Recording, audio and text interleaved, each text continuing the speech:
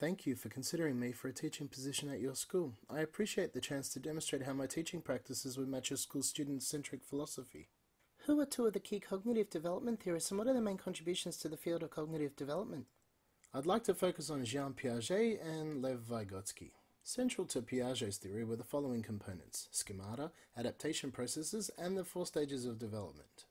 Piaget's schemata represent characteristics of the world, categories with preconceived ideas in them that can be classified into classes or sets. Piaget's adaptation process consisted of active engagement with the physical and social world via 2 interdependent means: assimilation and accommodation. He believed children adapt in 4 distinct, largely invariant stages, from an originally egocentric viewpoint of the world to an increasingly decentered one. He called these 4 stages of human development the cognitive development theory. While Piaget believed children adapt to the world via external objects, Vygotsky emphasized nurture over nature. For him, language and a positive social environment are key to a child's development. The 2 main components of Vygotsky's theory are the more knowledgeable other and the zone of proximal development. The MKO is someone with more experience than the learner in a particular concept, task, or process. By interacting with an MKO, a learner acquires knowledge through a 5-step process of social-cultural development. This process is often known as the zone of proximal or potential development, or ZPD. Who are 2 of the key moral development theorists and what are their main contributions to the field of moral development? Okay, now I'd like to focus on Lawrence Kohlberg and Albert Bandura. Kohlberg's work is based on Piaget's theory of moral development, which he expanded into 6 stages within 3 different levels. Kohlberg's concerned with descriptive ethics notions of right and wrong, rather than normative ethics. Like Piaget, he argues a child's morality develops in an invariant, linear, and hierarchical manner. Children move to the next stage through maturation or age, social interaction, and exposure to moral dilemmas. Where Kohlberg's theory is concerned mostly with moral reasoning, Bandura was concerned with moral behaviour. His theory consists behaviour to be learned from the learner's environment via observation of other peer or adult individuals. These so-called models offer examples of behaviour to observe, which a learner will encode and imitate based on the following 3 factors: perceived similarity to the model, such as the same gender, any social responses to the behaviour that meet the learner's needs, such as peer approval, and the observed positive consequences the behaviour has for others, which is known as vicarious reinforcement.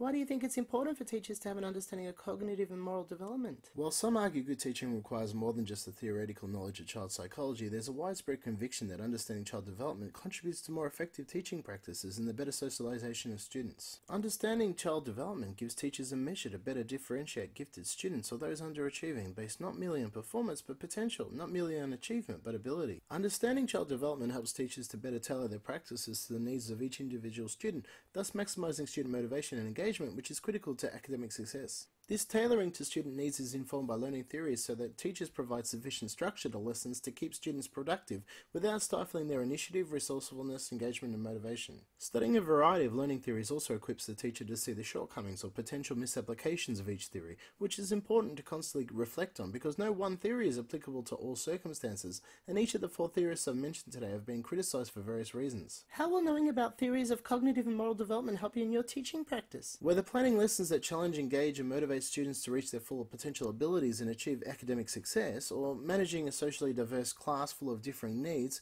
I will constantly reflect on the strengths and limitations of various learning theories to best focus on when, how, or why a particular theory will be beneficial to the students or to a lesson's outcomes. With Piaget's theory, I can align my pedagogies correctly with my students' cognitive level when modelling, grading language, and assigning tasks. By giving students concrete materials to play with physically when teaching them abstract concepts like mathematics, I'll be facilitating their conservation skills, minimizing frustration. Vygotsky's theory supports what's learned must be taught, which for me entails guided practice. By modelling step by step what I expect my students to do, they'll be better positioned to achieve their assigned tasks. Kohlberg's theory can provide the reasoning behind moral discussion, rules, standards, and consequences whenever they play a role in my class, or even outside the class.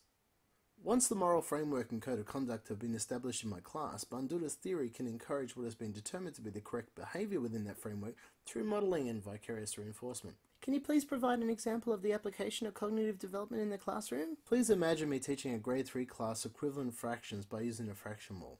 This lesson would assume the students are in Piaget's concrete operational stage. I would begin the lesson reviewing what fractions are because they would have studied them in grade 2.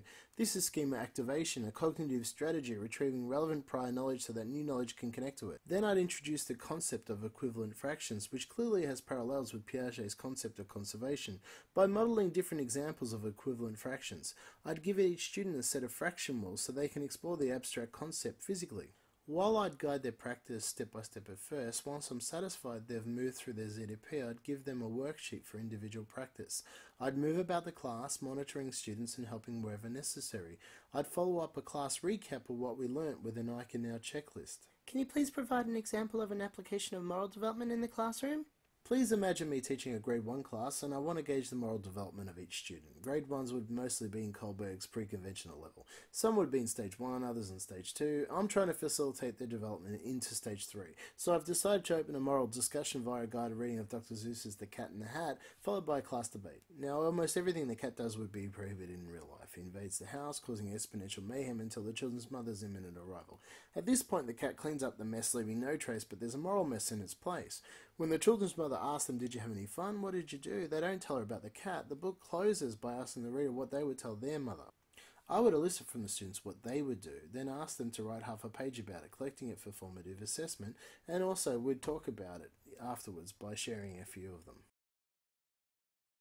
Okay, thank you.